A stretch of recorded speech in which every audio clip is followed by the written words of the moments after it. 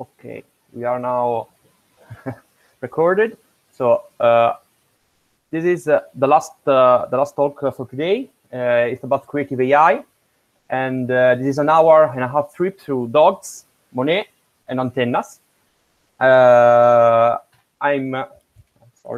Gabriele Graffieti. Just some words about me. I'm a PhD student in the University of Bologna here in Italy, which is the oldest university in the world. So it's a kind of a historical place. I'm the head of AI research at AI for People, and yeah, I am a member of some other association in Bologna and in the world. But I am also an amateur astronomer here in my hometown in Cesena, and I really enjoy astronomy and all the space-related stuff. So it's one of the things I enjoy the most. This is the outline for the today talk. So we start asking ourselves what is creativity. And after that, we have three main sections about dogs, Monet, and antennas. In the first section, we talk about dogs, or what a neural network dreams when it sleeps, and how to teach it to paint some portraits. In the third section is about Monet, or generative model of the rescue, and how to teach a neural network to paint better and with his own style. And the fourth section is using artificial intelligence to create things that we cannot think of. At the end of each section, there is some time for question and answer. So if you have any question, please write in the chat. And at the end of each section, I go to the chat. I read all your questions, and I'll try to answer in the best manner. There is also some code. I did not include in the outline because I'm not sure that I have enough time to also show you some code. But I hope so. And at the end, we have some code. We have some exercises on how to stylize our photo in the style of a painting that we like. So hope to be quick and to be able to also show you some code. So let's start. What is creativity? I am a scientist. I have a scientific background, so I am not a philosopher. I cannot answer the question in a philosophical or sociological way. So I go to the Cambridge Dictionary, and the definition of creativity is the ability to produce something original and unusual ideas, or to make something new or imaginative.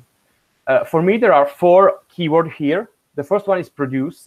So to be creative, I have to produce something, which can be both tangible or not tangible, like an algorithm, or a thing that is tangible, like, I don't know, a painting or a chair. Have to be original, so the same thing have not to be invented before, or it's something new. Have to be unusual, so this is kind of the same of original, but at the same time different for me. And make something new is important. Some example of creativity are, for example, paintings, are, for example, poetry, are, for example, design. This is some highly designed chair, very cool. Another example of creativity is, for example, medicine. This is a helicin, which is a super antibiotics, which was designed to combat bacteria which are antibiotic resistant.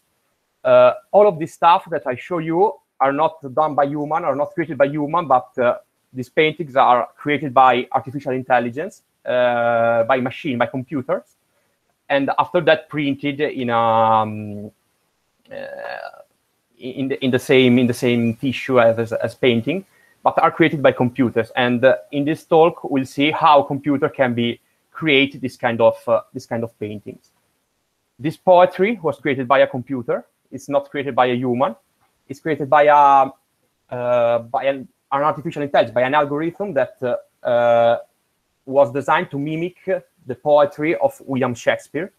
And one of the most interesting things in this is this word here. This is twas, that please, if there are some native English speaker, correct me, but it's not a word that exists in the English dictionary, so it's not a real word. And it's also not a word that was used by Shakespeare in any of his poetries, but it's a word that the neural network invented, but it was really, really similar to some word that Shakespeare used in this poetry. So it's a new word, it's a creative, it's a sort of, the artificial intelligence created a new word, but it was similar or very similar to the same word used by Shakespeare. So it's yeah, it's cool. It's cool. It's just the artificial intelligence think like Shakespeare. These chairs, thank you. I have the chat here. Thank you. These chairs are designed by artificial intelligence. No human designed this chair. No human did this design, but these chairs are designed and rendered by an artificial intelligence that is teach to how to design new things or to design modern things, and these are the products. And this molecule, it's not the, yeah, it was designed by human. At the beginning, it was designed as a drug for diabetes, but it didn't work, so it was forgotten by researcher. This year, an artificial intelligence algorithm that was trained to predict the property of molecules, of physical molecules, of chemical compounds, found that this molecule have some property, and some very, very peculiar property that can counteract a lot of antibiotic-resistant bacteria. So it's a kind of super antibiotics, and some in vitro testing that have been done this year show that it's a very, very powerful antibiotics, especially with a lot of bacteria that have developed an antibiotic resistance. The property of these molecules are not discovered by humans, but are discovered by this artificial intelligence, which have to be creative to discover this property, because this molecule does not act like a normal antibiotics, but there are some very, very complex chain of reaction that this molecule trigger inside and outside the cells, that no human have talked of all these reactions. Sorry, but artificial intelligence detected all this kind of reaction and say, yeah, this is a very good antibiotics. In my opinion, there are two types of creativity, two types of AI creativity. The first type is AI, so artificial intelligence used as a tool for creativity. So in this process, all the creative process is controlled by human. Creativity resides in the human brain, and artificial intelligence is a simple tool, is used as a tool, like a paintbrush or a paintbrush for a painter. It's only a tool. The real creative process occurs in our brain. Another kind of AI creativity is use AI as a real creative entity. So AI is really creative. So the product of AI are really creative. We don't have control on the results. We don't have control on the process. We cannot predict what the AI will produce. And the creativity, resides in the artificial intelligence itself. This approach is more powerful, but less controllable in general. And the first two sections deal with the first approach. So we see AI used as a tool for creativity. In the last section, we see AI as a creative entity. And we see how to teach AI to be really creative and to produce something that we cannot think of. Yeah, so we start with this. The first section, it's about dogs. So why about dogs? Well, first, let's start our journey in 2012. That was arguably the turning point for AI machine learning, because in 2012, it happened something really, really important for all the artificial intelligence revolution and deep learning revolution that occurred the year before, and it's still occurring today. For the first time, a convolutional neural network, so a deep neural network, a neural network, so something, yeah, a neural network, a machine learning deep model, won the ImageNet challenge. This challenge was it's really tricky because it's composed of 1 million images of object of 1,000 classes. So, for example, there are airplane, there are cats, dog, animals, etc. And the goal of the model is to classify correctly all these images in a correct class. Why 2012 was the turning point? Because, yeah, for the first time, a CNN was used to resolve this task, and it won by a large margin, and most importantly, improving the previous year result by more than 10 points, which is an astronomical quantity in machine learning. Sometimes later, these convolutional neural networks were used for many computer vision tasks, so classification, detection, etc., etc. There was a great hype around them, especially in 2040, 2030, I'm sorry. And but yeah, scientists do science, so they start to ask why these convolutional neural networks are so good, why they learn internally, why they are so good, etc. Yeah, they started to look inside this model, and they found that yeah, in the first layer, yeah, this model are layered models, so there are some layer of neurons here, and in the first layer, so for example here, the model learns some basic feature of the images. So for example, it learns that there is a line here with this inclination, there is a line with this inclination here, there is a line here. So for example, this neuron here learns to recognize all the lines or the contour of the object which has this inclination. So for example, here, there is a contour of an object with this inclination, this neuron, it's high, its response is high. As we go further inside the network, all these features are summed together. So for example, in this layer here, I use this feature here and all the feature for the layer before to build some most interesting features. So for example, I started to build some tires. This is a network, for example, to recognizing cars, some part of cars here. So for example, this neuron recognize this tire, etc.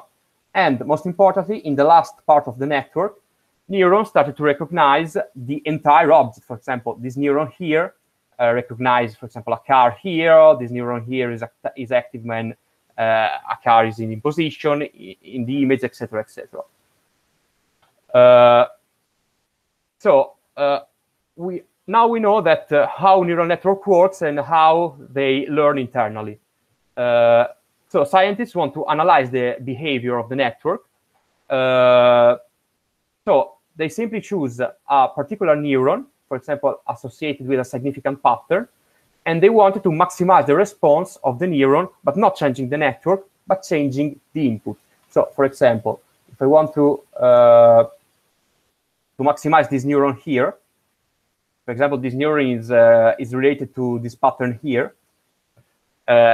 If I want to maximize the activation of this neuron without changing the network, in the image here, there have to contain a car for example, in this with this shape and in this position, for example. So scientists, what they want to do, in simple word, they ask the network to imagine which image maximize the chosen feature. So I started with random noise. I changed the image to activate at the maximum level this neuron. I expect that in this image, sooner or later, it will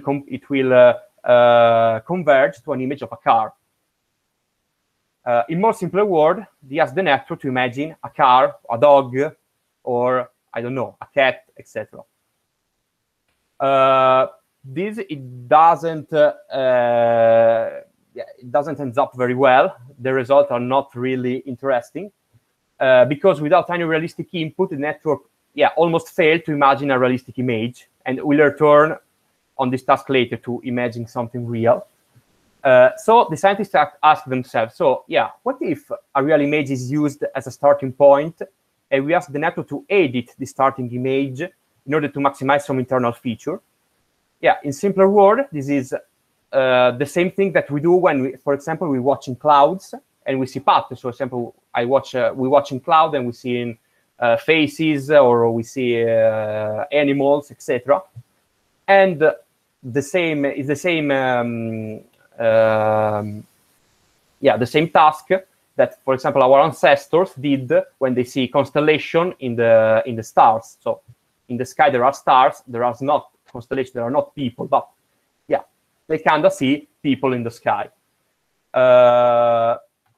So, for example, we started from these images. These are an image of some jellyfish, and we want to, for example, maximize the neuron that recognize dog in this image. So we edit the image to recognizing, we edit the image to maximize the output of the neuron. So we want to draw some dogs in this image. So if we do this procedure for some time, we end up with something like this. If we still doing this procedure for many more iteration, we end up with something like this. Yeah, I know that this is not really interesting. This is not now. It's yeah, okay, man. It's not really good.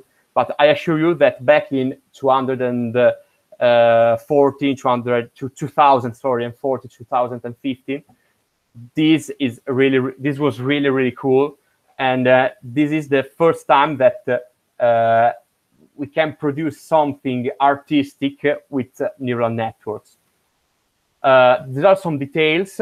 So stochastic gradient descent, so the same procedure used to train the network is used not to train the network, but to edit the image. The process obviously is reiterated many times. And there are some trivia here. In my opinion, one of the most interesting things is that images are similar to hallucinogen-induced hallucination.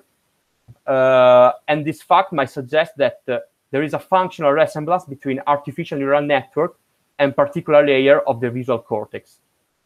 So for me, this is kind of cool. And this is our first artistic usage of neural networks and artificial intelligence in general. Other examples, for example, if you tune the process, or if you tune the parameters, etc., we could have some results that are more aesthetically appealing, like this one. Yeah, I'm Italian, so this is a plate of pasta, of course. Okay. So yeah, this is cool. This is the first usage of artificial intelligence to produce something creative. But yeah, we are tired of dog. We want more control on the generated images. So in this algorithm, which is called Deep Dream, because it kind of simulate the dreams of a neural network, we have no control over the results. So we just maximize a neuron, and the network is fixed. We have no control. What we want is to produce images in a certain style, but maintaining the same context of the original image. So, for example, we started with one of my photographs, and I want to apply the style of the Van Gogh Starry Night, for example.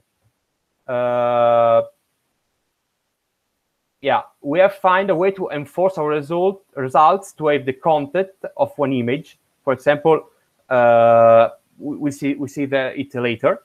But the real important question here is, what is style? How we can teach a neural network style? What is the style of a Starry Night of Van Gogh? What is the style of a Van Gogh paintings?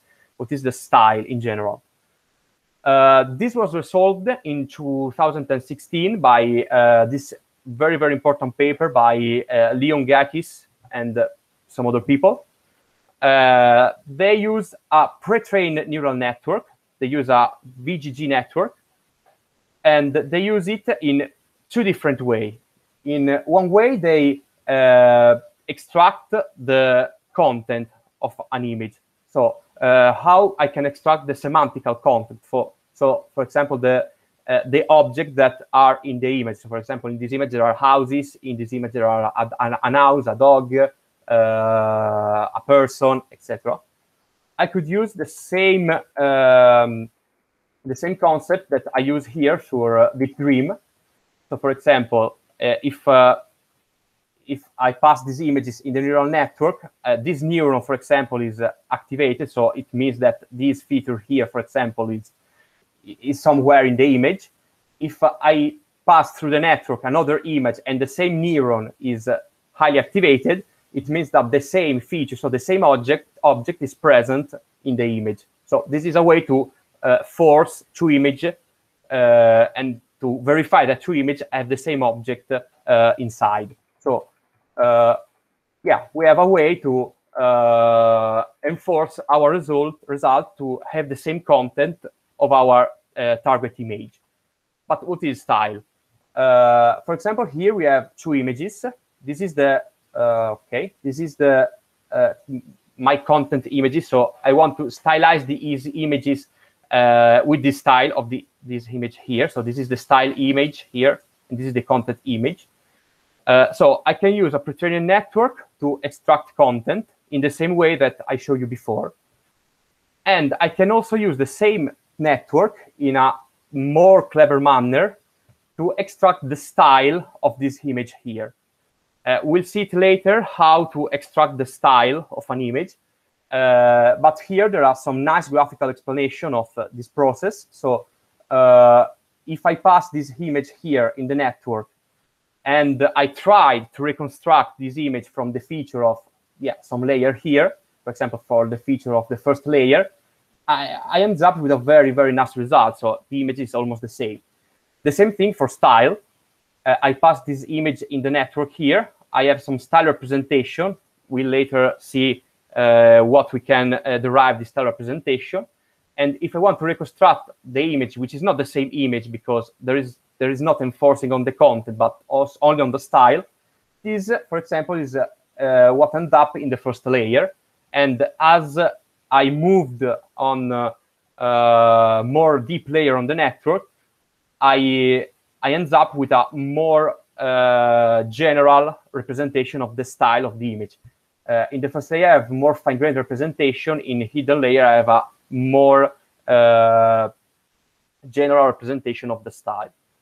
So how can I use these two representations to generate a new image with the content of my content image and the style of another image?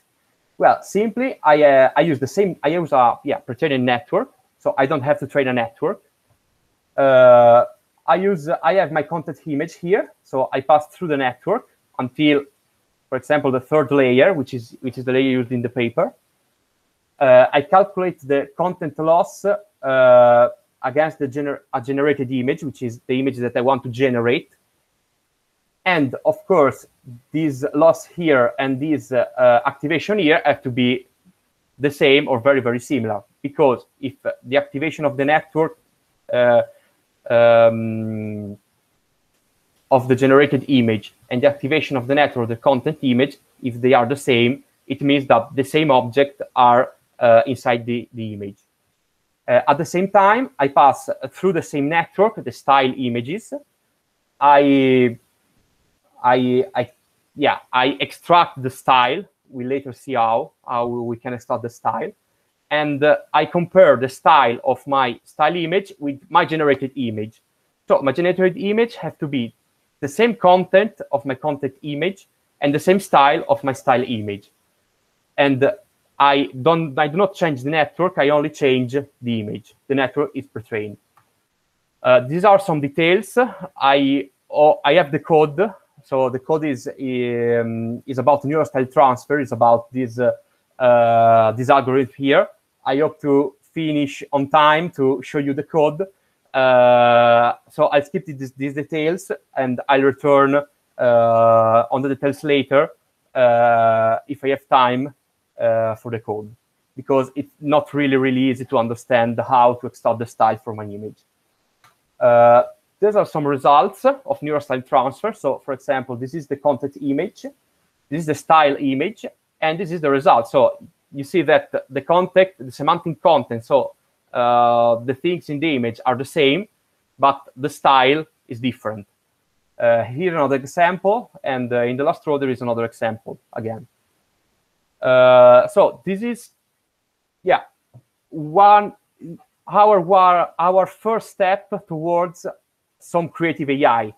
Now AI is used as a tool. Creativity is inside out. So we choose the content images, we choose the style images, and AI is just a paintbrush. It's just a tool. So we are in the first level of AI creativity that I showed you before. These are some other examples. So, for example, this is the Mona Lisa, stylized in in different styles, some Cubism, Van Gogh, or Impressionism, or some other styles. And this is another cool application. So, style cannot, style can be also extracted by some photograph, not from painting. So, for example, here I have a photograph of a lake. I want to apply the same style of this photograph. So a sunrise, a lot of reddish color, a lot of reddish skies, etc. And this is the result. So I have the same image here, but with the style of this other photograph. And this is another example. I have a photo of a city. I want to apply the style of this other photo, and this is the result. Okay, we finished the first section. So if there are questions in the chat, or if you have any question, please, about Deep Dream and neurostyle transfer, please ask me now in the chat. Okay. Sorry, I missed if the network in the middle is pertained as well. Yes. Do you mean in this slide here?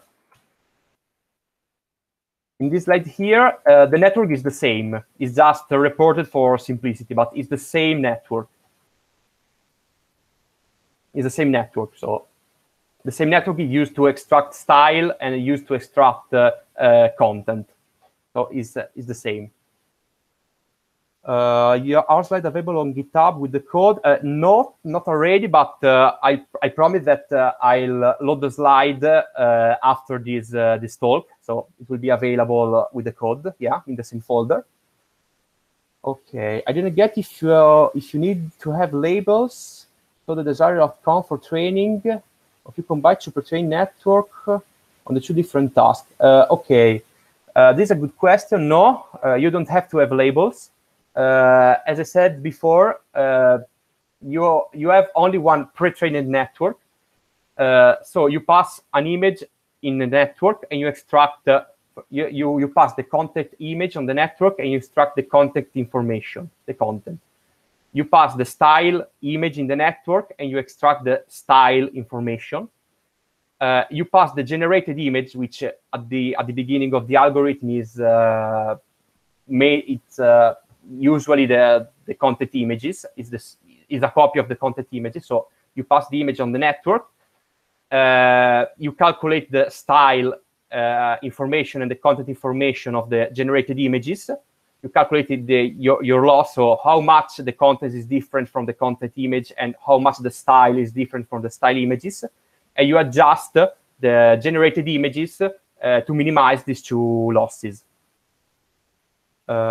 Is the network a convolutional neural network? Yes, is a VGG 19, I think, in the original paper. So yeah, it's a convolutional neural network, and I'm not really sure if it's a VGG 16 or a VGG 19, but it's for sure a VGG network. Yeah, if you want more information, of course you can check this paper. It's a really, really nice lecture. Or if you can check this blog post on Medium, which is really, really good if you want more information. Or hopefully we have the code for for neurostyle transfer, and we'll see it live at the end of the talk. Okay, so if there aren't any other question, no. Okay, so we could move to the second section, which is Monet. This is an image of a portrait, a painting of Monet. Okay, there is another question, sorry. What are the advantages of it? I don't understand this question. Advantages of, comparing to what?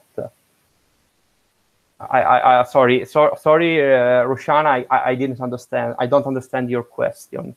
So if you can rephrase, I'll answer it later. But yeah, we have a Monet painting, but this is not a really Monet painting because this is actually an image which is stylized as a Monet painting. Okay, I'll answer you at the end of this section. We see that in neurostyle transfer, we could apply here the style of a single image to another image. So we have a content image, a style image, and we want to teach a network or produce something that has the same style.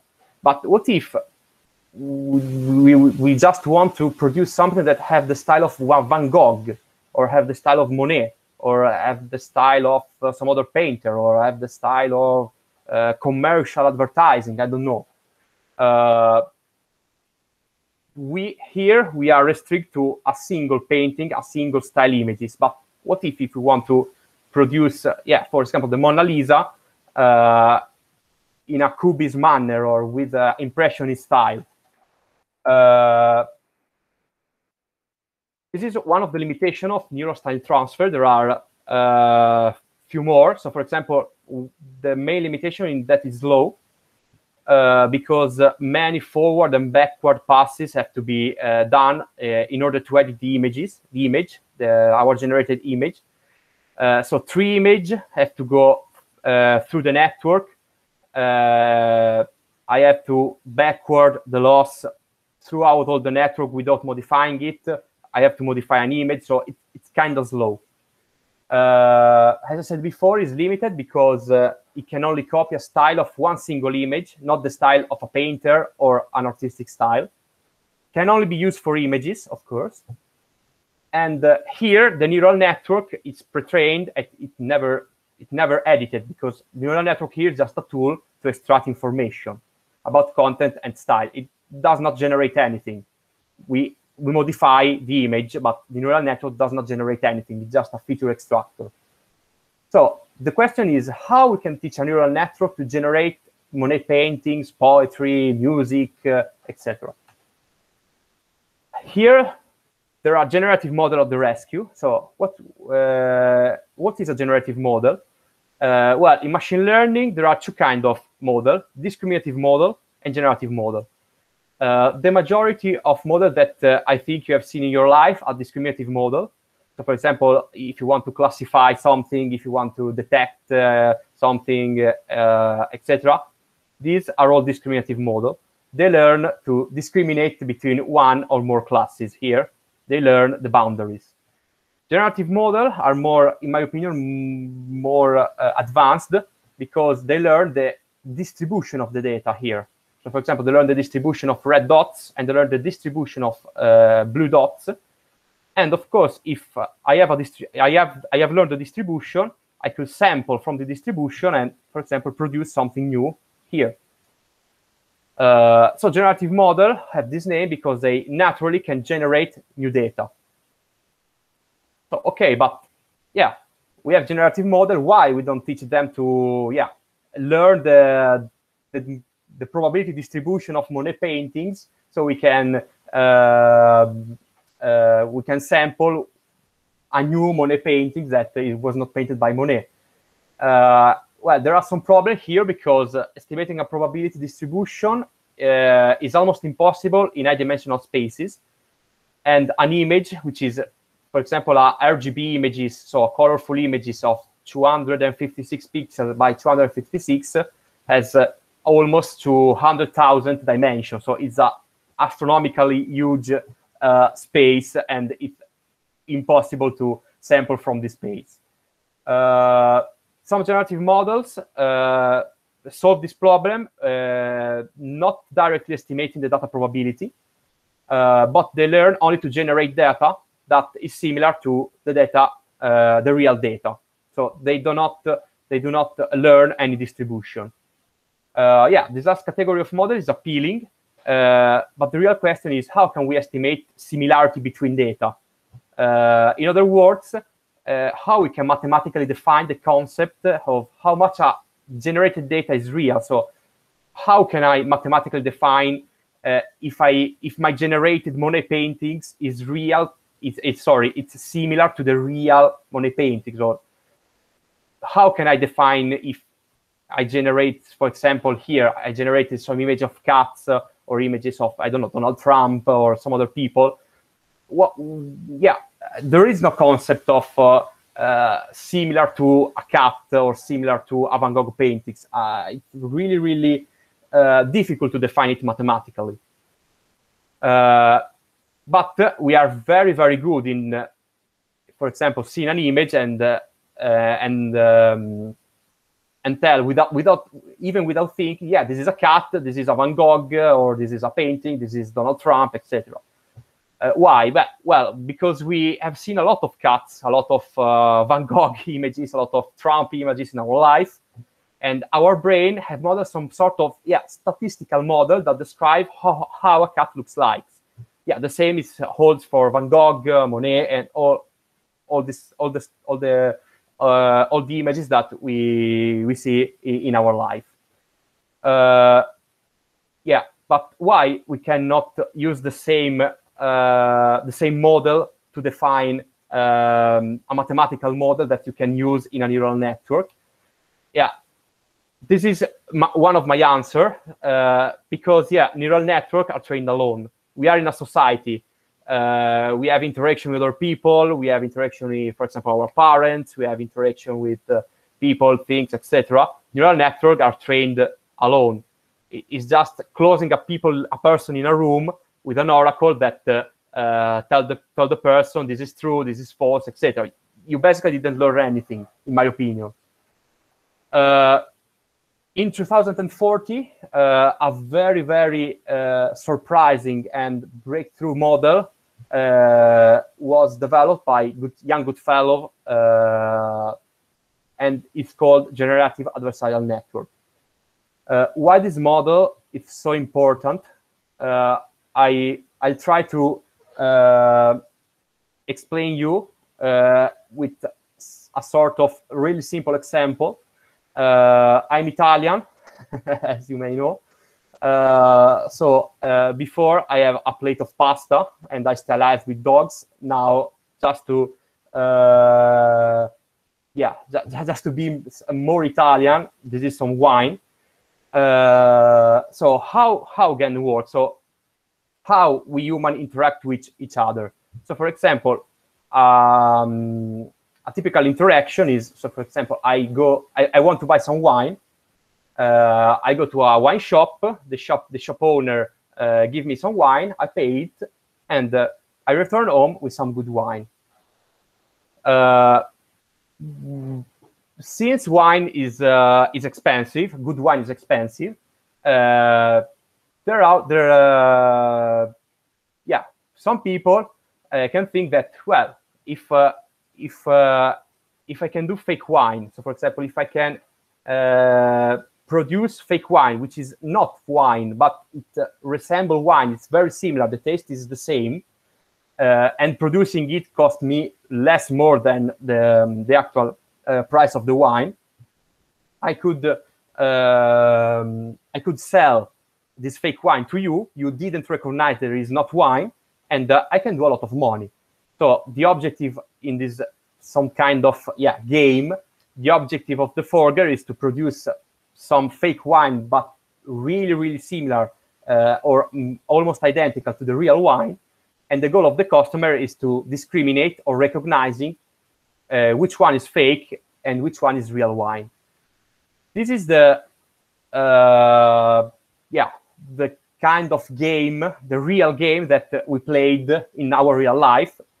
So there is a forger. There are some inspiration. So yeah, for example, if I put these substances together, I can generate something that the taste is as wine, but it's not wine, and I spend very few amount of money. I could sell it for an astronomical amount of money because it's similar to a very expensive wine.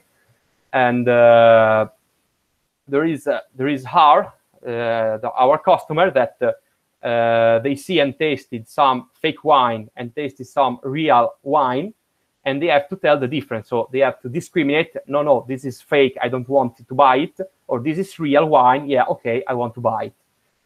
This is the GAN, how generative adversarial network works.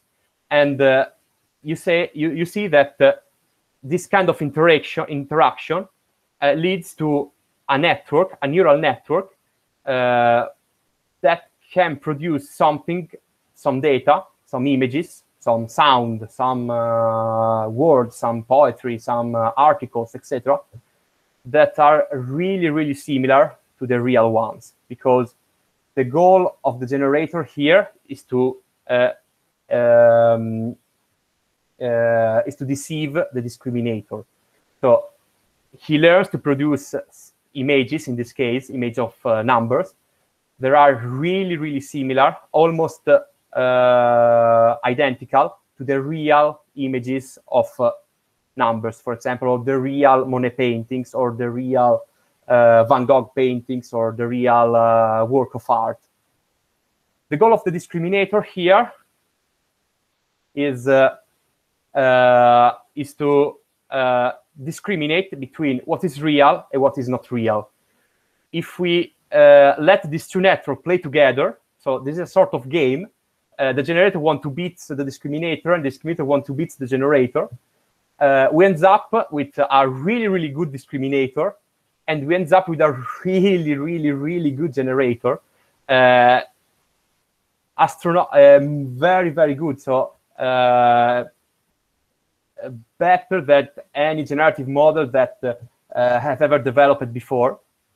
And the most important things here is that the generator here do not see the training set, so do not see the actual real images, because if the generator can see the real images, the task is trivial. They just can copy the real images and his task is done. But the generator never sees the real images, so they don't have any idea of the real data is. They only produce something new in order to beat the discriminator in this game. And in order to beat the discriminator, they have to produce something that is really similar to the real data without knowing what the real data is. Yeah, this is the same thing that I said to you before. So the generator takes as input a noise vector, so a random vector or a random images or a random sequence of number, and the output an image in this case, or whatever you want as an output, as similar as possible to real data. Is an implicit generative model because it doesn't model the distribution of data, and is unsupervised. The discriminator, on the other hand, takes as input real and fake data, so only the discriminator sees the real data, and tries to discriminate between them. The discriminator is supervised, so they know the labels of the data, and this is a discriminative model. So why GANs are everywhere? There is, maybe not now, but a few years ago, there are a lot of hype about generative adversarial network, and they are used for many things. But why? This is why you don't need to design a loss function. You have the discriminator. The discriminator acts as a loss function for the generator. You don't have to define a loss function to, how much the image generated by the generator are similar to the real images of Monet paintings. No, you don't have to define anything. It's just a discriminator that acts as a loss function for the generator. These are some examples of images generated by a generative adversarial network. The first image on the left here is called Edmond de Bellamy, and it was the first generated AE piece of art that was sold in an auction in late 2018. And it was sold for almost $400,000, more than $400,000. And if you look closer here, the signature of the artist is not a real signature, so it's not the signature of a real person, but is the loss function, is the mathematical function that define a generative adversarial network. These two here are two works by Mario Klingerman, which is a German, I think, German artist that it worked with this kind of model. So it produced a piece of art using generative adversarial networks, using machine learning and artificial intelligence. And many of his works are exposed in the most prestigious galleries in the world. So it's something real. Art is now generated by artificial intelligence. Artificial intelligence generates art, which is exposed in gallery. And I'm not an art expert, but for example, if I saw in an art gallery these paintings here, I cannot see if I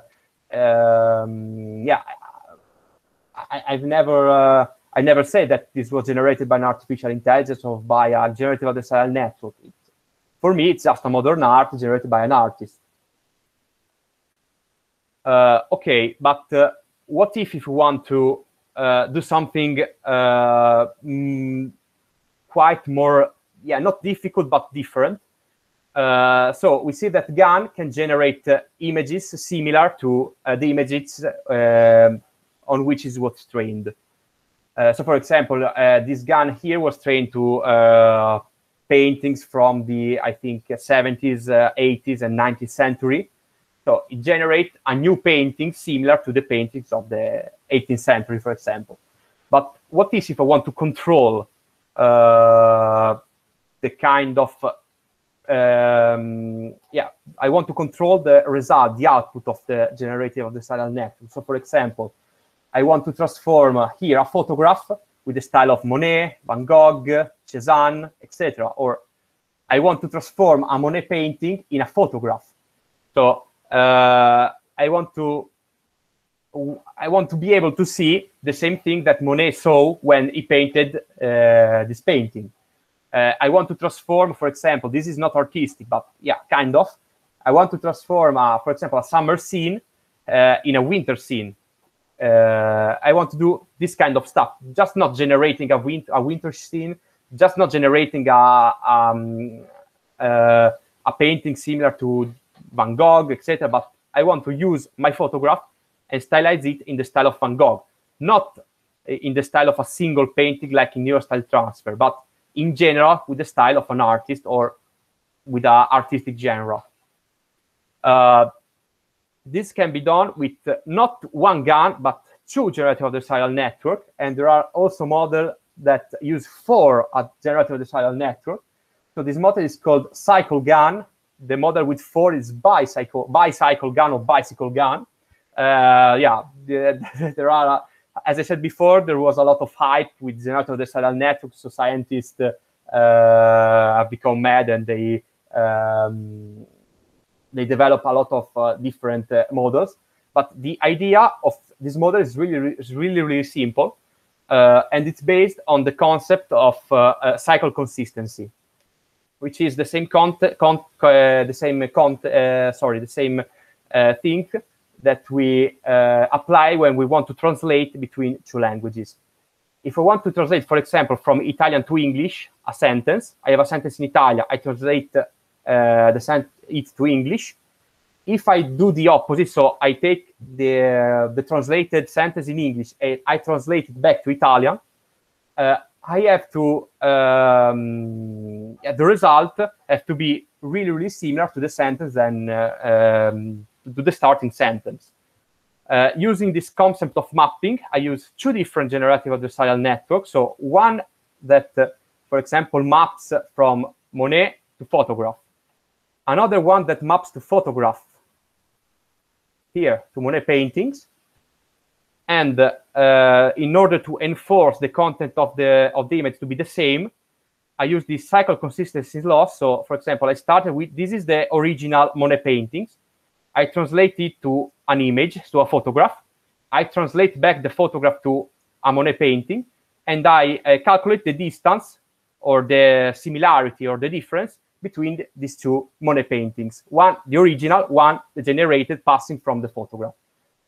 Of course, more these two paintings are similar, more it means that the network has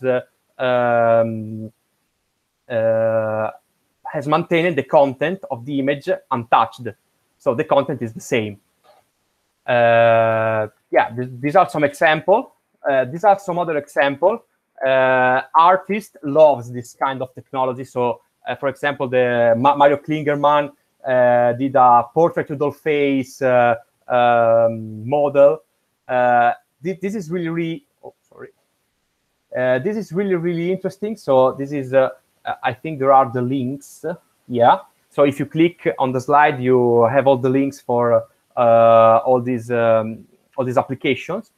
This is really interesting because it's resurrecting ancient cities. So these artists, Jack Clark, take the map of ancient cities. So, for example, Babylon or ancient Rome or I don't know, ancient cities, and they translate it to Google Earth photograph. So we could see how ancient cities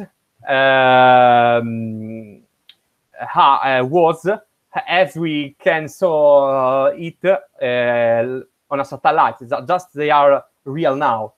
So for me, it's a really cool application. There is a lot of space to creativity here. We are still in the field of we human are the creative tools. These are we human control the creativity flow. These models are just tools. But they are very powerful tools, and we can use them for a very different task and a very cool task. Yeah, but there is a question here. Yeah, GAN are really good at imitating real data. So they can produce piece of art, they can produce poetry. We only see images because are easier to work with images, but they can also produce music, they can also produce poetry, etc. That resemble real art produced by humans. For example, they can imitate pretty well the style of a painter, the genre of a music, etc. But this is a important question for me. Yeah, this is creativity or imitation. So a generative adversarial network is just a very good imitator, or there is some creativity inside? Because we want our generator, our model, to be really creative, not just an imitator of real data. And this is what creative adversarial network, or GANs, do, because the discriminator not only discriminates between real and generated art, but also discriminate all the artworks into a style. So, for example, yeah, an image is passed through the discriminator. It tells, yeah, for me, this is real art, and the genre is cubism, or the genre is impressionism. Why this is really creative? Because if a generated image is classified as art, so I generate an image, the discriminator say, yeah, for me, it's art, it's real. But the same discriminator is not able to classify it in a known style. So I don't know, yeah, it's real, it's art. For me, it's art, it's real, but yeah, I don't know. I don't know how to classify it in artistic style. The generated image can be considered a new and a creative work because it cannot be classified in any known style that human used to produce art. These are some examples of the result of this creative adversarial network. I really like, for example, this painting here. And to be really honest, if they show me these paintings in a museum of modern art, and they tell me that yeah, this is a really good artist, a modern artist. Yeah, I totally believe it. I can't really tell you that. Yeah, for example, this painting here was generated by a machine. It's really similar to the modern painting generated by humans. These are some other examples, and this is a really interesting things, because in the paper they generated some images. They collect some people. I think a pretty large amount of people. I think 10 people for any images, and they ask the people some questions. They do some tests, and this is, for me, it's the most interesting, because they ask for questions to the participants. So the first question is, as I interact with this painting, I start to see the artist's intentionality, so it looks like it was composed very intentionally or not. The second question is, as I interact with this painting, I start to see a structure emerging.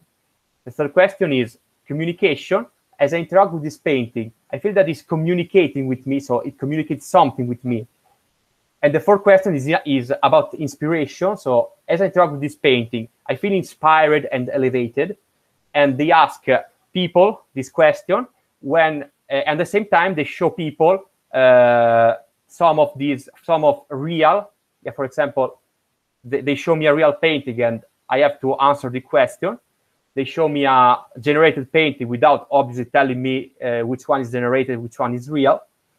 And they ask me this question. I have to answer with a number, so 1, totally not. So, for example, in the question 2, I start to see a structure emerging. If I answer with 1, totally not. To 5 is yes, totally.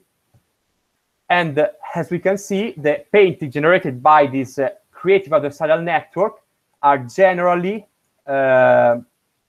voted higher than the real painting, for example, from abstract expressionism, which is the style more similar to the style generated by this adversarial network, which is creative adversarial network, painting from the Art Basel 2016, or painting from some artists set combined. And yeah, so for example, for me, the most interesting thing is the question 4 about inspiration. So as I interact with this painting, I feel inspired and elevated. The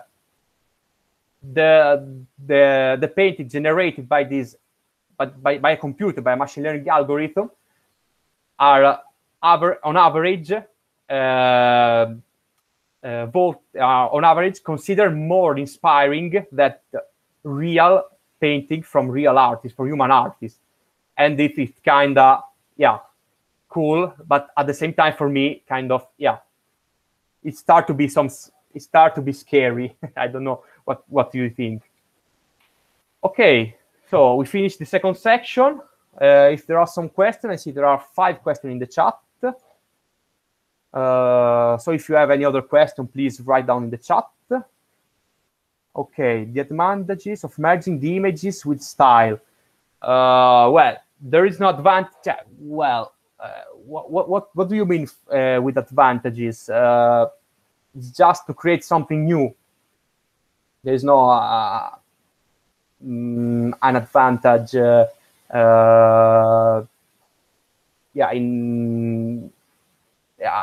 Sorry, I don't understand what do you mean by advantage. Okay. Yeah, thank you, Kevin. Okay.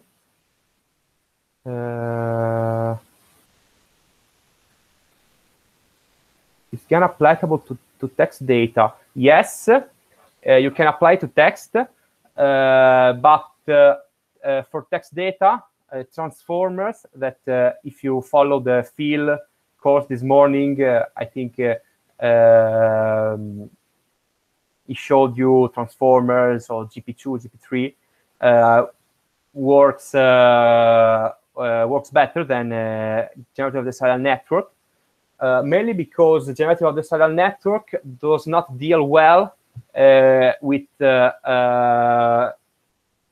not real data. So data which is not continuous. So text is not continuous. I have an A, I have a B. I cannot have something in between. And GANs, in general, many of the neural network model does not really work well with text. So yeah, of course you can apply GAN to text, but maybe it's not the best solution. It's better to apply them on images or music, for example.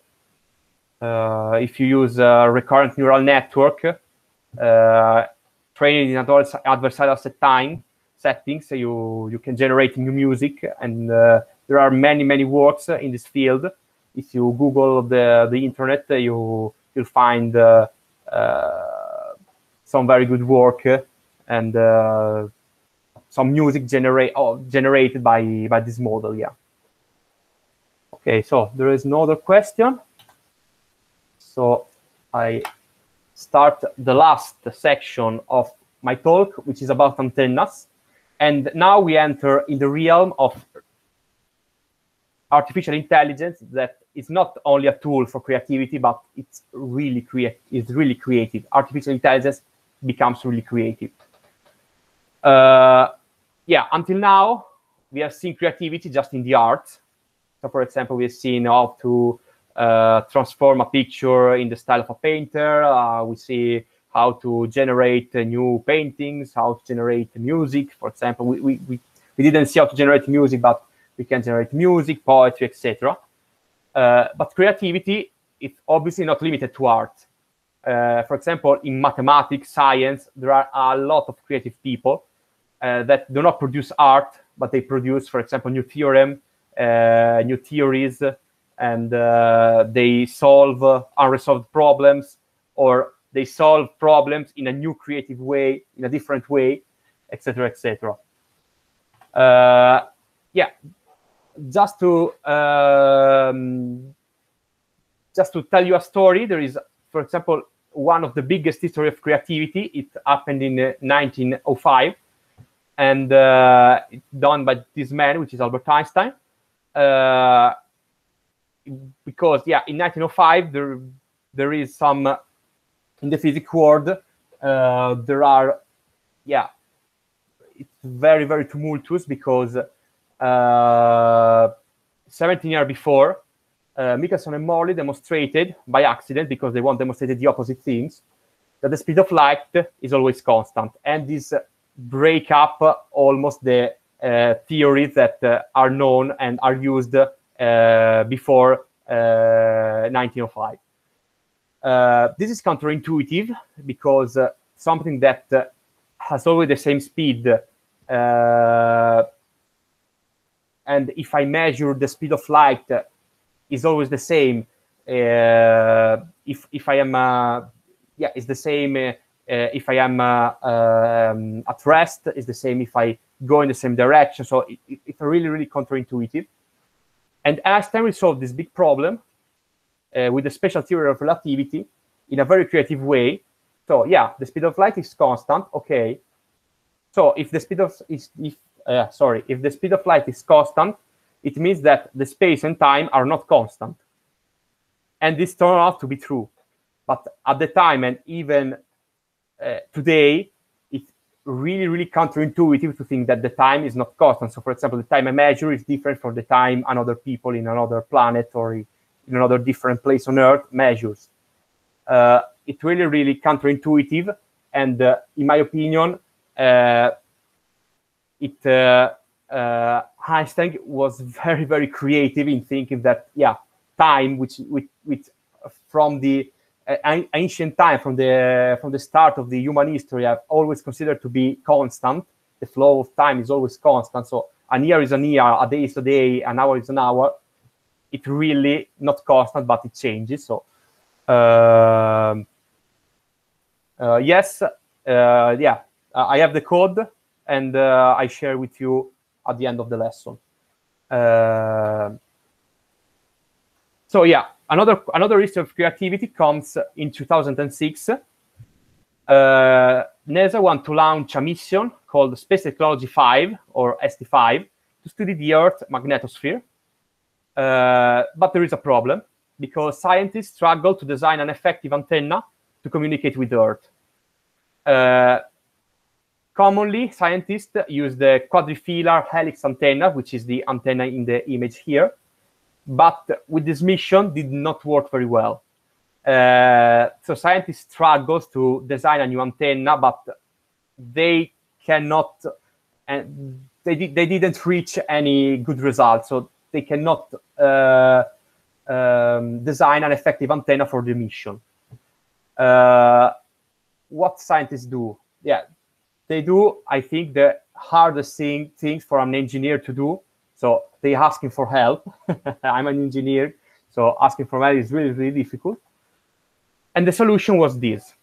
This antenna was designed not by humans, but was designed by artificial intelligence, by a learning algorithm. By not learning algorithm, we'll see it soon. It's a genetic algorithm. So this design is not think by human, it's not solved by human, it's not designed by humans, but this counterintuitive design, because it's totally counterintuitive. I think no human will ever be will ever thought about this design. It's totally counterintuitive. It's not symmetrical. It seems random, but it worked really, really good with this mission. It's the best antenna to use for the mission. And it was designed by a computer, by an algorithm. How it works, this algorithm? It, as I said before, is a genetic algorithm. And the behavior of the algorithm, it's back in 2006. Maybe before, because the mission was launched in 2006. Maybe the designing of the antenna was 2005 or maybe earlier. So how it works, a genetic algorithm? It starts from it's really easy, but it's counterintuitive. I know, but it works. It starts from a random population. So, for example, I want to design an antenna. I start to design, I don't know, 1,000 antenna randomly, totally random. I test every single individual. For example, I simulate the behavior of the antenna. Obviously, I don't have to launch 1,000 satellites to test all the antenna. I simulate. I don't even have to build all the antennas. I just simulate with a computer simulation. I select the top K% of performing individuals. So, I don't know, the top 50% of the best performing individual are selected, and the other are discarded. The next generation of individuals is generated, combining the characteristics of 2 or more individuals of the top K% of individuals. So, for example, if I have 2 antennas, one that is curved on the left and another one is curved on the right, maybe it depends on the algorithm that I use to combine 2 individuals, but maybe the resulting antenna will be curved on the center. I apply some random mutations in the population. I have the new population, so I go to the second step and test again all the individuals, select the top K, discard the others, combining the characteristic of these new individuals, apply some mutation, test again. This is obviously counterintuitive. The first time that I saw this algorithm, and I tried to do some tests with genetic algorithm. I was surprised, because I didn't thought that it will ever work.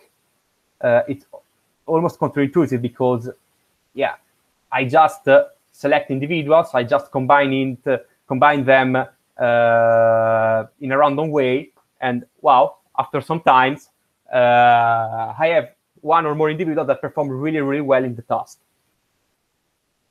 Why this procedure is creative? One, we have no control on the evolution of population. We don't know the best solution.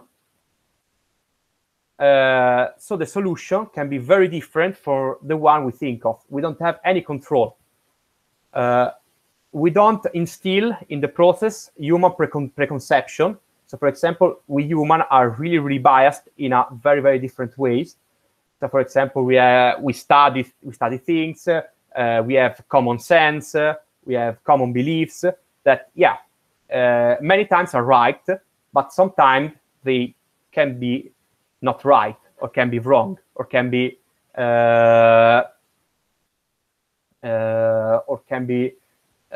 yeah, just an obstacle for a really, really interesting new solution. And usually, really creative way of doing things emerge from this system because they have, as I said before, they have no human preconception. We do not instill anything of our belief or of our bias in this system. The only thing that we have to do is testing the individuals and find the top most performing individuals. So they don't instill anything. They don't instill any loss. There is no data. There is no real data. There is anything. There is anything. So usually they find a way that it's really, really different for our way of doing the same thing. The example is this antenna. Human usually designing antenna in a symmetrical way with very, very smooth shapes, etc. But for this task, this kind of random antenna is the best. And I think no human could ever design an antenna like this. This can be used to create some art.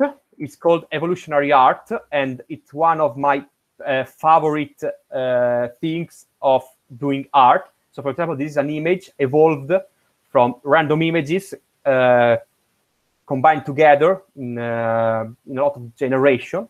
As the human evolution give us hands, 2 hands, 2 arms, 2 legs, etc.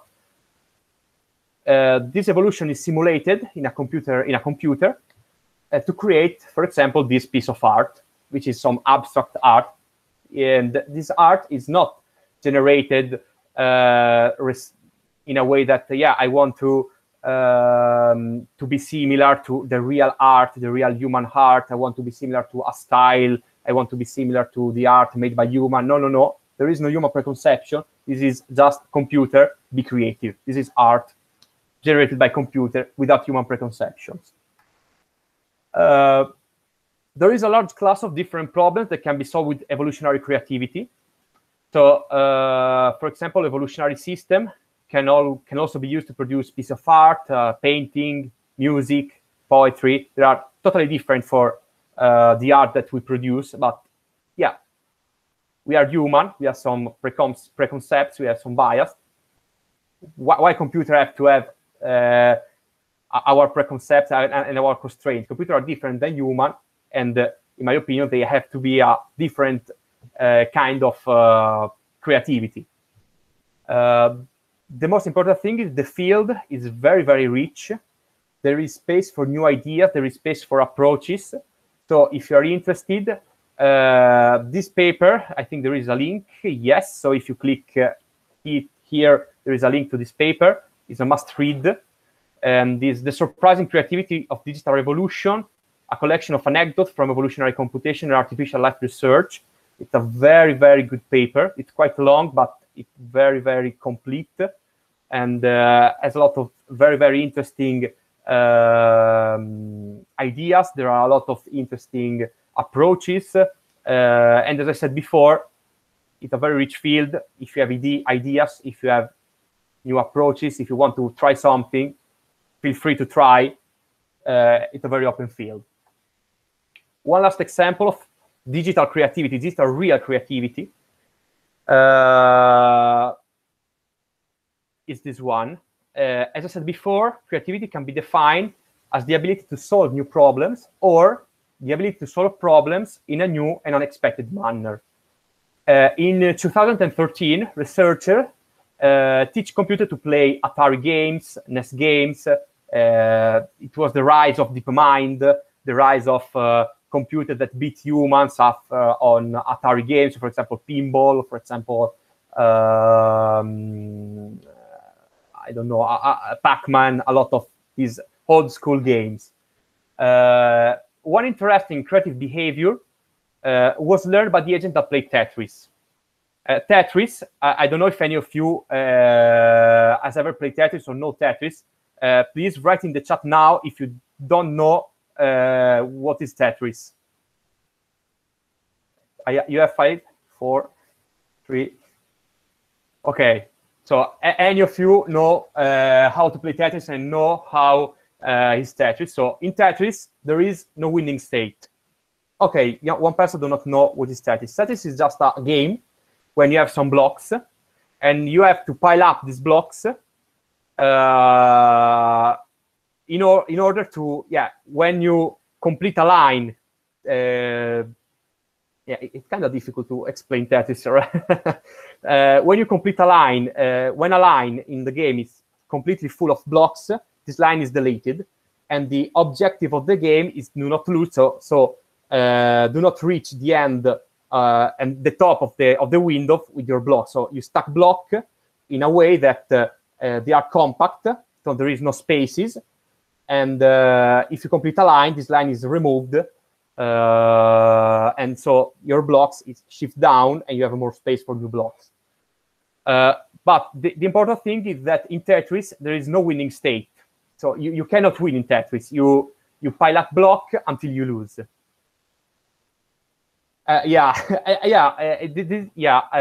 This is something that even I didn't know. I always thought that you should win. You could win in Tetris, but I double checked, and you cannot win in Tetris. There is no winning state, so potentially you could continue to piling this block until eternity. There is no winning state. There is no maximum amount of points that you can do. It's a never-ending game. You can only lose. Eventually, you will lose. Since you cannot win in this game, you can only lose. An agent learn a very, very clever, creative, and kind of creepy behavior. Because since the game cannot be won, the only way not to lose is not to play. So the agent start to play quite randomly, so they stack block in a very, very messy and random manner, and pause the game forever before losing the game. So when they almost reach the top, so the next move I lose the game, the agents pause the game forever and never resume the game.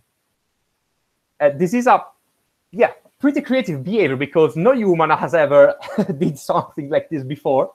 But I don't have any other idea to not losing a game in Tetris. So there is the only way to not lose is not to play. Pause the game. I've never reached a nice score. I never beat the world record, but I never lose the game.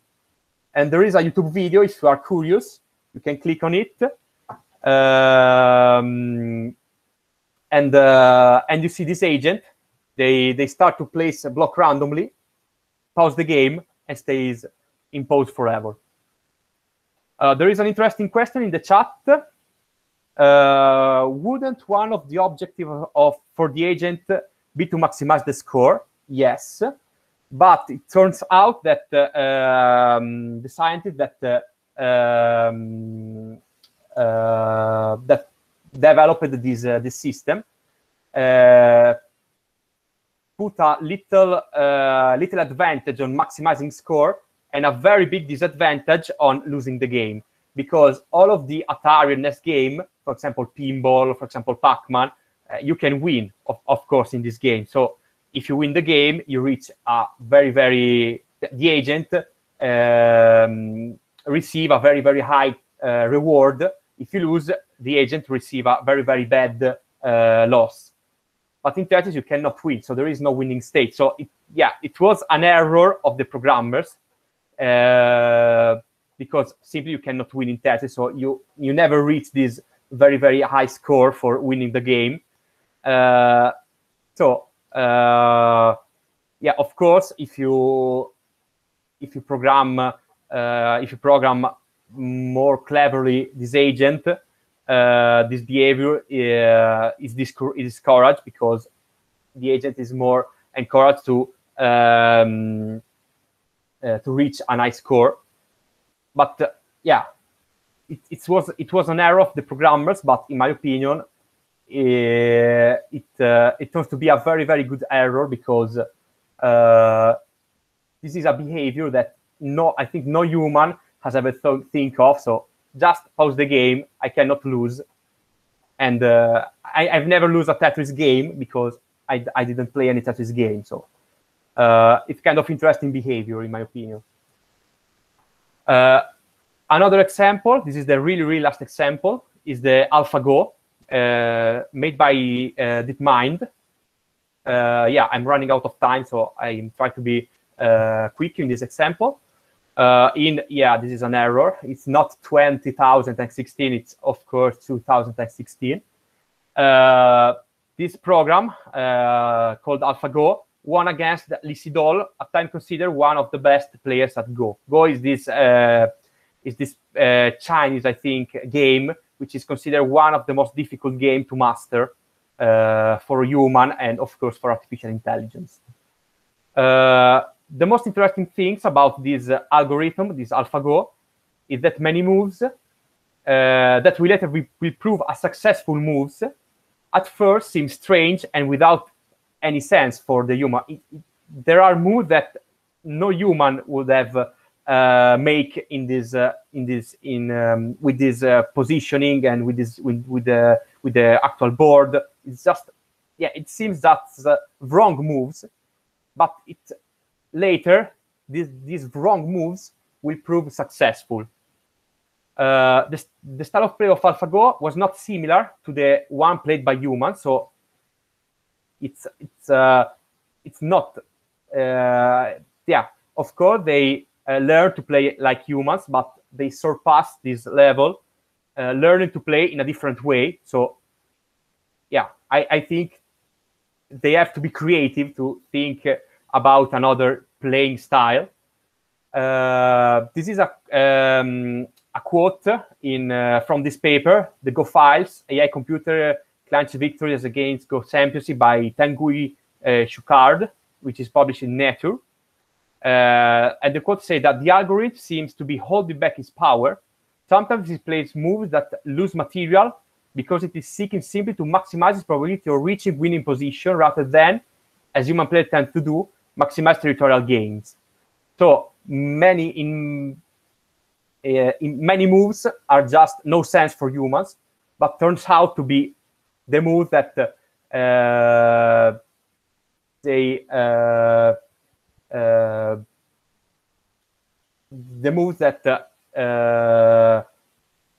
the most important moves for that AlphaGo did for winning the game. So, okay, some conclusion here. Creativity is not a well-defined concept.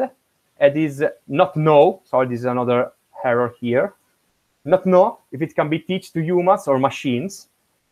It not know if it's a concept that can be taught or it's kind of innate in our brain. Computers can be used as a tool for creating new kinds of art, music, poetry, etc. But collaboration between human and computer is very tight in this field. So artificial intelligence can open new ways and new types of creativity.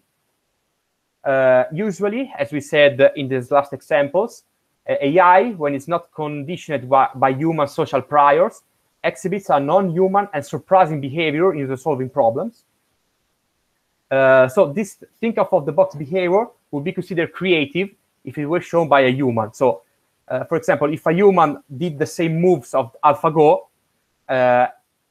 it was considered a very, very creative player style, and the player probably was considered a genius of Go, a very, very good player and a very creative player.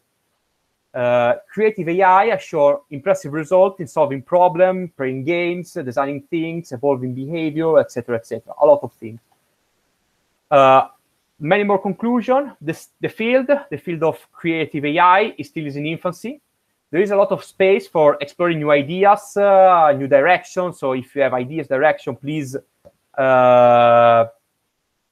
test it. Please test it and develop something.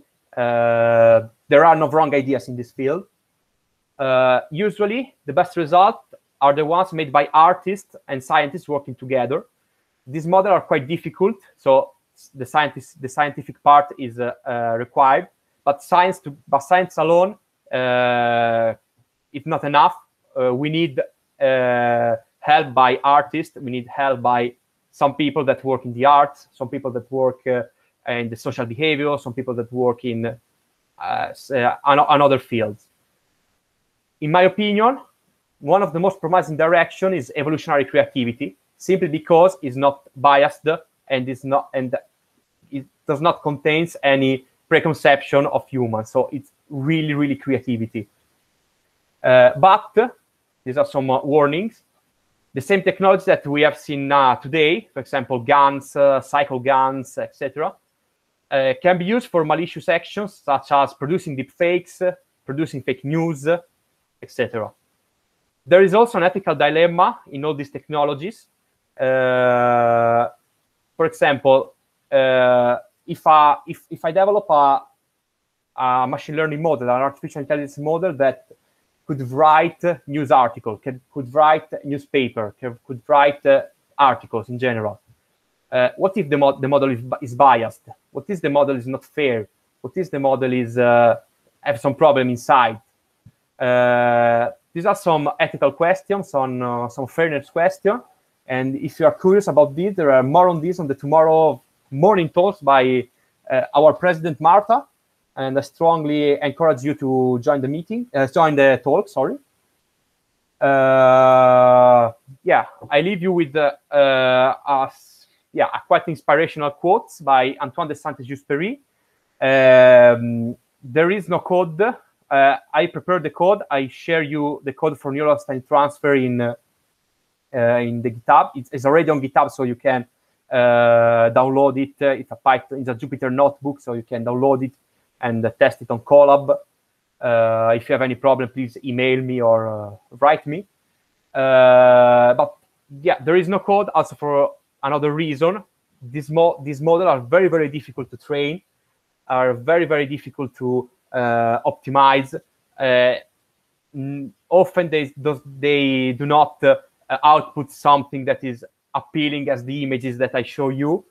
But the main reason is that I believe that if I teach you how to do something, you continue to do the same thing. So there is no creativity involved in this process. So you simply continue to do the same thing that I do. The thing that I wanted to do with this talk, and I hope that many of you have I hope that I was able to instill you some curiosity and some hype and some I don't know, some curiosity for the field. So I hope that many of you tomorrow they try to use this model, try to produce something creative, because the real creativity is when we do something new. And if I teach you to do the same thing that I do, there is no creativity involved. So please do something new, do something that is considered not good, do something that is considered that many people tell you that it never works, because be creative and do a lot of creative works and creativity with artificial intelligence. Thank you. That's all. And just 1 minute to talk about AI for people. So we have a no-profit organization. We are very, very happy to have organized this workshop. So thank you again to Philip, which was the main mind and the most involved person in all the organization for this workshop. We are, as I said before, a non-profit organization, and we could, if you like this workshop, if you like all our goals, if you like our vision, you could support us in many ways, like us on social media, so LinkedIn, Facebook, Twitter. We are on almost all social media. You can talk about us. So, for example, share a post about the workshop, share our posts, share our initiatives, etc. You can participate in our project, in our monthly meetups. Every month we have a meetup. These meetups are open to everyone. So, for example, so please join our Slack channel. There are all the details. Are totally free. We are very, very happy to welcome new people. If you want, you can also offer us a coffee or a tea. In my case, I'm more a tea guy. There is the link for donations. We really, really appreciate every donation. So just $1, 50 cents. It's really, really good, and a really big thank you if you want to donate us something. And that's all. If there are some questions, I'm here to answer all your questions about this last part and all the parts. If you have any question about all these arguments, all these topics, please write now in the chat. Okay. So I see there are many questions here.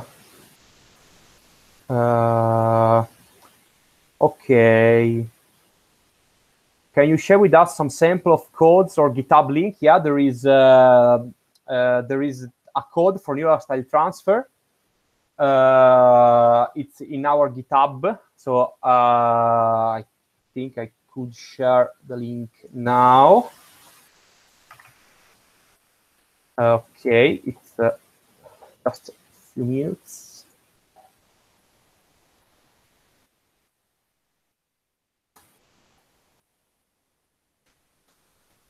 Okay. This is our repository for the workshop. In the folder Creative AI, I think there is the code for neural style transfer. It runs on Colab. If you find any problem in running the code, or if you have any question about the code, please contact me, my email or on social network, and I will be really, really happy to help you or answer all your questions. Okay, another question. The antenna case is great. Do you have example of some recent engineering achievement based on AI creativity? Yeah, I have to check. Now I didn't. I don't. Yeah. Now yeah, I have to check. But of course, if you, for example, if you Google some evolutionary or AI creativity, there are a lot of things. One example can be.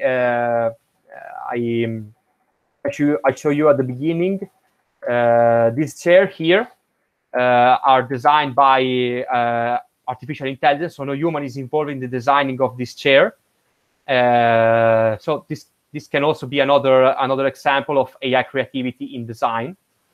Another question.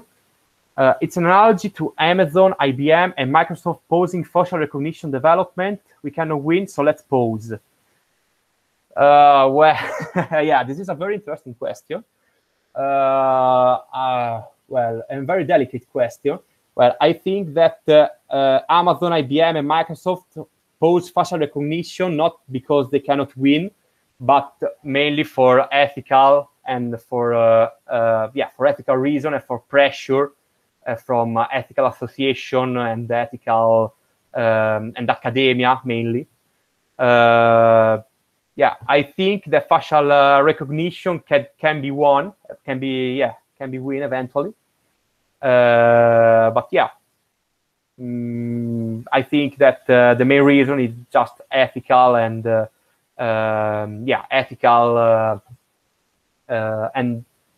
ethical problems and pressure from association and academia. What happens if AI learns human biases from human-made art? Art is not culturally unbiased. Yes, this is a very, very interesting question. Thank you for posing it. Yeah, it's true. Art is not culturally unbiased. In fact, many of the models that I show you are trained using mostly European-centric art. And this is a problem.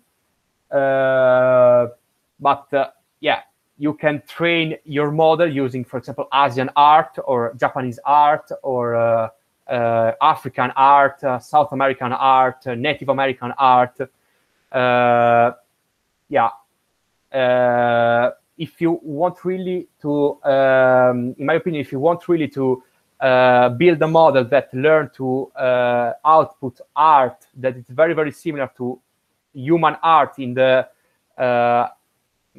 in a very, very complete sense, you have to include all the kind of art that the human have ever produced. So European, Asian, every epoch, every style, etc. And this is why I think that evolutionary creativity, which is not based on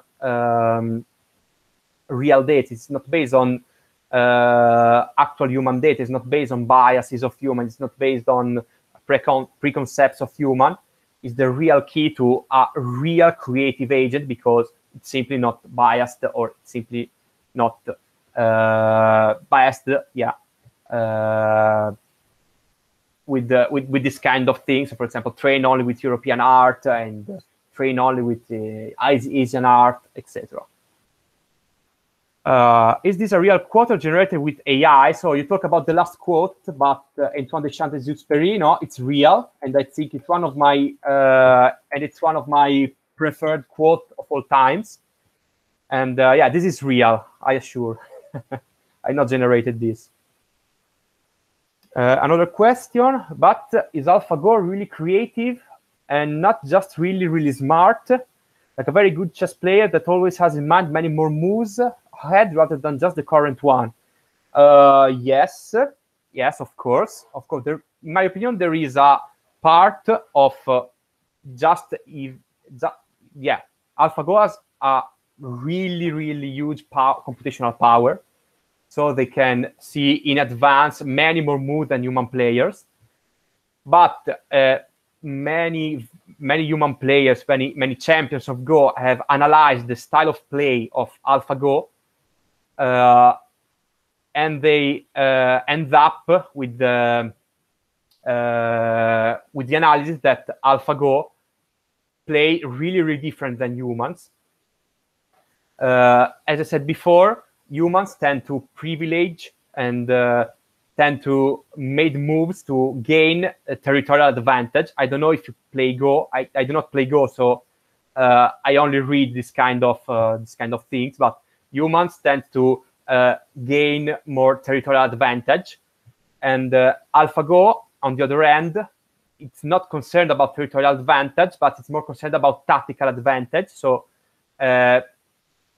especially in the middle part of the game, they do some moves that are considered kind of random or kind of the wrong moves in this for many humans, for many champions, and for many people who are able to play Go. But if you watch all the game, you see that this incorrect move is just the move that, for example, in many turns later, shows all the advantages of that moves, even if no humans have ever played these moves.